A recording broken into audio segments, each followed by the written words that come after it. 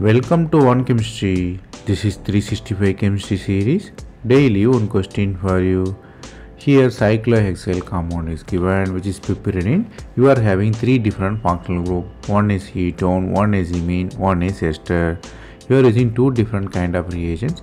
One is boron, another is sodium borohydride.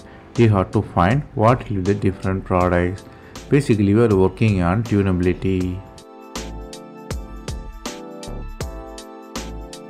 Here the new concept you will learn, which is chemoselectivity, meaning the specific reaction at functional groups, the specific functional group.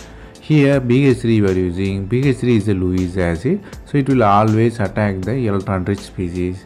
Here if you look at the electronegativity, nitrogen is less electronegative than oxygen, so nitrogen donate lone pair easily. The boron case, Lewis acid attacks the nitrogen activated enol form, but if you look at the sodium borohydride, it's a very weak reducing agent, so it will attack the reactive functional group. The reactivity, if you look at it, ketone is more reactive than ester, then amide, so ketone reacts first, you have alcohol.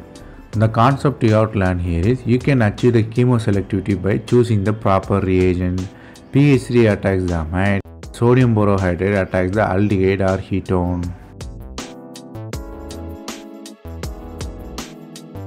That's all from this video. Thanks for watching.